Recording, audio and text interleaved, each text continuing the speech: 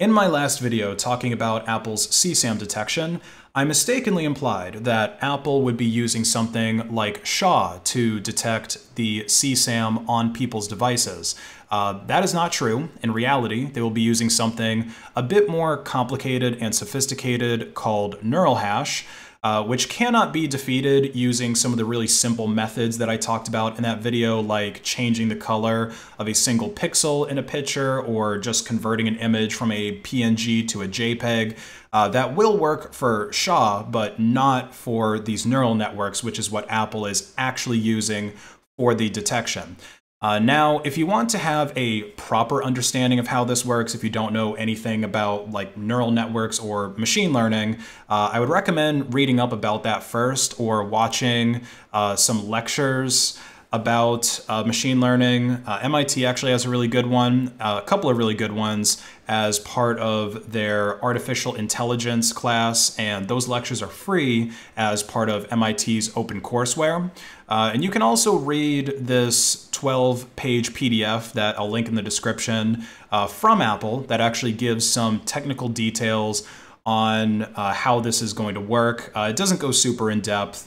And again, you should probably look at that machine learning and neural network lectures to go with this. But here is a gross oversimplification of all that. So the neural hash is going to analyze an image and convert it to a unique number specific to that image, and only the same image or one that appears nearly identical can produce the same number. So remember those specific words, nearly identical, right? How identical does it have to be, which is the big question. And they go on to say that the same image of a different resolution or transcoding quality is still going to have the same hash value. And they give us an example here. So we've got a picture of a palm tree at a beach during sunset, and then we have that same picture but a grayscale version of it. And you can see that this neural hash that it created, which is just like a long binary number, is exactly the same for those two. So yeah, it's a lot more sophisticated and actually better at image detection than SHA, as I implied in the last video, but it's still not foolproof. All that this really means is that you have to make more sophisticated edits to the media to bypass it, right? If you've got more sophisticated detection techniques, you just need more sophisticated evasion techniques. And I actually have some examples of how that might be done. Now, I'm not actually going to be testing the same exact neural network that Apple is going to be using because, for one, the code for it is proprietary.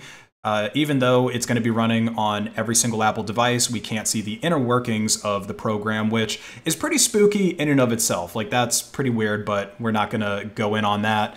And number two, as far as we know, Apple's neural network is hard-coded to detect CP. So even if it was open source, I'm obviously not going to download CP to try and test it. I don't want anything to do with that kind of media.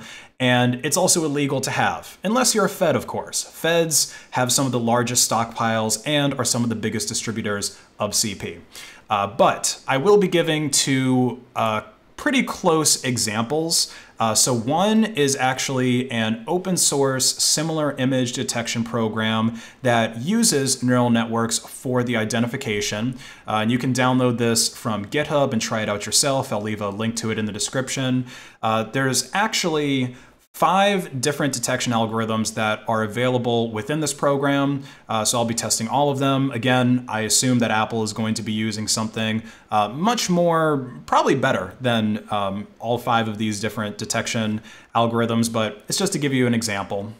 So I already have it downloaded here into my testing environment, and I just created this this code here. It's just template code essentially, and then you pass in the directory where your files are going to be, and then put that same directory here, and then file name is the example image that you're going to be comparing to. So what I have is a whole bunch of different permutations of Tim Cook. Let's see, I think this is the original one up here. And then you can see that there's different kinds of edits. So like this is with increased saturation, This is scaled down, I think 88%, yeah, 90%, 92, 96, 98. This has a 100 pixel Apple logo just randomly added to it. This has a website overlay, because this is something that I assume would be done with some CSAm media, because I mean, it gets done with like regular pornography. So I've been told from my researchers that they'll advertise like the website that it came from, or maybe like the studio that advertised it or something like that. So maybe that'll appear in the CSAm as well. And then, yeah, like different backgrounds. And then this is like a blurry image. So we're going to start by testing the CNN detection. So we'll go ahead and run Python find dupes.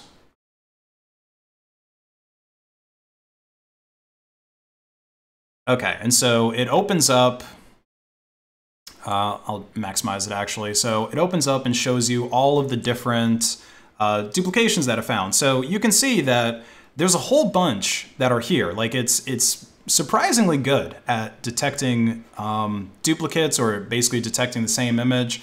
But there were some pretty simple things I was able to do to bypass it. Like, for example, just making it upside down, right? Inverting the image. That's the only modification made to this, and this detection algorithm wasn't able to detect it. Let's try doing p-hash next. I think this actually detects even fewer, if I remember correctly. Yeah, so even fewer detected with p-hash. Let's see. It looks like, again, upside down fools it, and then all of the images that have the Apple logo in the upper left confused it as well. And these are very simple edits that you can make to a picture. You don't actually have to open these all up in Photoshop and do it manually. You can just create like a batch script to batch apply this. So this one found a whole lot, again, but none that are upside down or none that are rotated or anything like that. Okay, let's try WH-hash.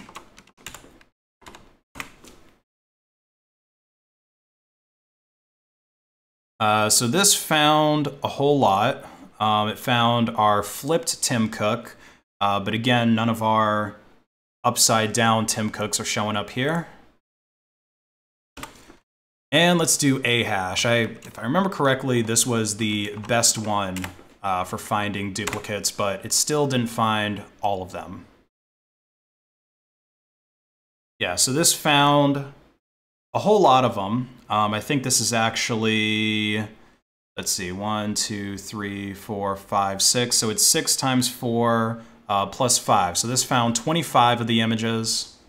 Of course, the 25th image being the original one up here.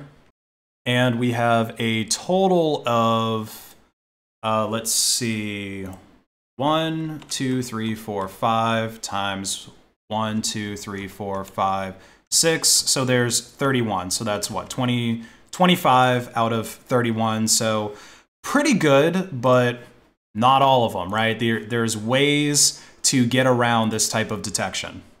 Now, the next detection system, which again, isn't exactly the same as Apple's CSAm detector, but it's similar, and that is Google's Content ID system. So Google has this system in place that whenever you upload a video, it tries to detect, well, a lot of things really, like nudity, swear words, etc. But most importantly, it tries to detect if you are uploading a work that's copywritten. And this system is so sensitive to the point that people have gotten strikes for content that should be covered under fair use, like if you're reacting to a video or responding to it, even if it's just a small segment in something long form like a podcast, Content ID might flag that. There's tons of YouTubers that have complained about that. But despite this sensitive detection system, people are still able to find ways to upload copywritten work to YouTube. So like as the title suggests, this is an entire episode of Family Guy,